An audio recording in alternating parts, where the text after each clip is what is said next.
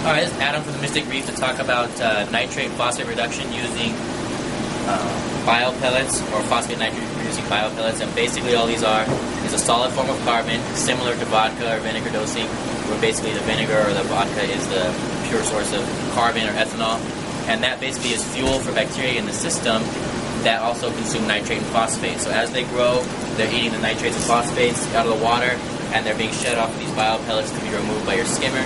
So you basically run them in a reactor like this, like a phospan or any other type of media reactor. You want to get them tumbling so that the bacteria can colonize, and as they're tumbling, they're being shed off, where the skimmer can actually remove the bacteria, therefore exporting all the nitrate and phosphate out of the water. Bio-pellets are a really good alternative to stuff like phospan or phosphate, which is phosphate absorption resin, where you need to replace about once a month. The phosphate resin will get you lower phosphate levels, but it costs more money and you have to replace it more frequently, whereas the bio-pellets should last about 6 months before they need to be replenished. You won't get as low as phosphate levels with the bio-pellets, but it's still pretty good, and if you want to get them even cleaner, you can run carbon or phosphate afterwards.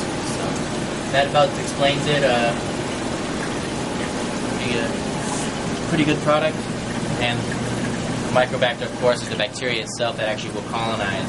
You know, there is bacteria in your tank, but it's nice to have an outside source which will help with the variety of different bacterial strains